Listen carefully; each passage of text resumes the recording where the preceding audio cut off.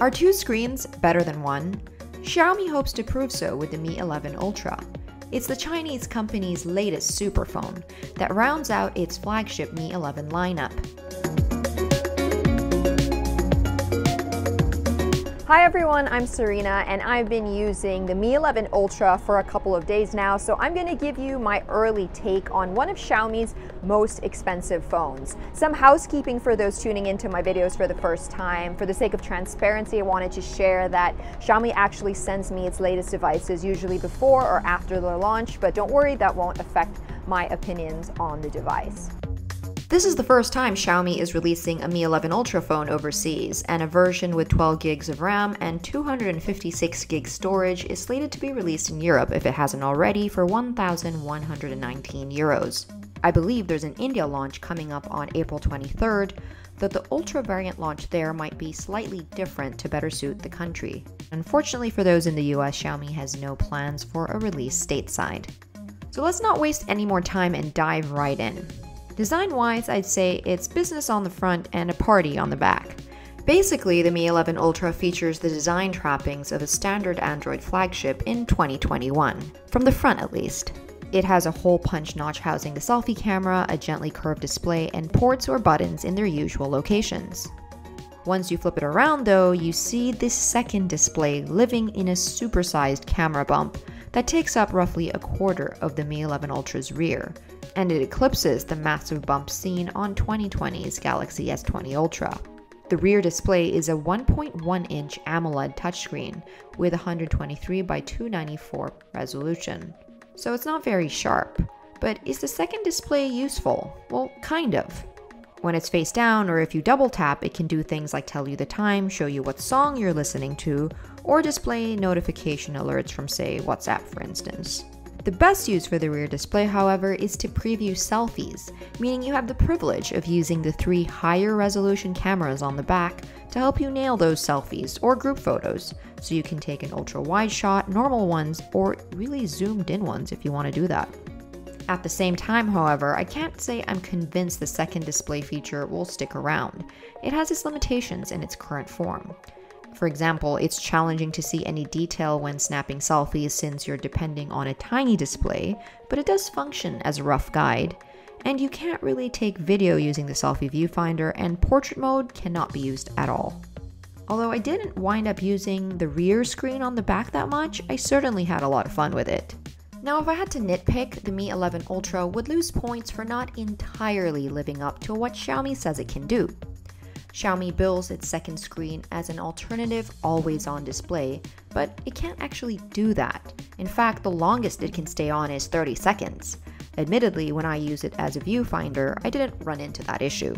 But I think the second display is really just the icing on the cake. The Mi 11 Ultra holds its own without it. It has a 6.5-inch OLED panel with wide Quad HD Plus resolution, so that's 3200 by 1440 pixels. It runs on Qualcomm's fastest Snapdragon 888 processor, and has a loud set of stereo speakers co-developed by Harman and Kardon. And did I mention it has 67-watt wireless charging and 10-watt reverse wireless charging too? Xiaomi usually gets a small ding in our coverage for leaving out the IP rating for water and dust resistance, but that's no longer the case, as an IP68 rating on the Mi 11 Ultra means it's water resistant. One thing absent in the Mi 11 Ultra is a memory card slot for expandable storage. The party on the back of the Mi 11 Ultra continues with the stellar camera module composed of 3 rear lenses, a 50-megapixel main lens with a 1 by 1.12-inch sensor, 48-megapixel ultra-wide with a 128-degree field of view, and a 48-megapixel telephoto lens. The sensor on the main camera, Samsung's GN2, is currently the largest ever on a smartphone, and I think the field of view is also the widest available. By the way, it shoots 8K video on all 3 cameras too. Now, with the camera system like the one I just described, taking vibrant and detailed photos was effortless. Photos had lovely depth of field, especially with subjects taken closer up. Zoom was impressive too, thanks to the periscope-style telephoto lens, which can do 10 times optical zoom and 120 times digital zoom, which based on the latter spec at least, means it's better than the 100 times zoom of the Galaxy S21 Ultra. But unfortunately, I didn't have a Galaxy device on hand to stack the two up against each other just to make sure. Either way, pictures taken with 120x zoom were a jumble of pixels and entirely unusable. No surprise there, but you can get away with respectable photos up until 15x zoom, maybe 20x on a clear day, but after that it gets pretty blurry.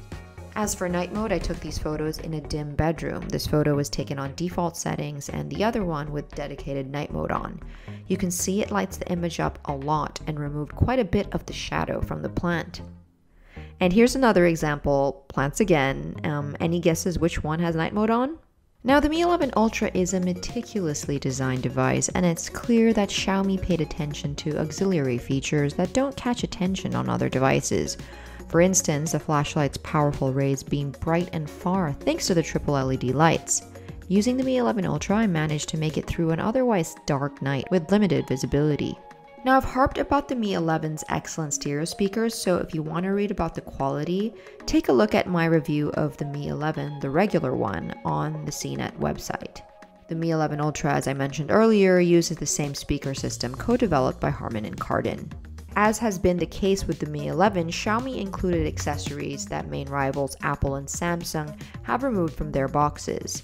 There's a bundled charger at 67 watts, a plastic case, and a USB-C cable inside the Mi 11 Ultra's black box.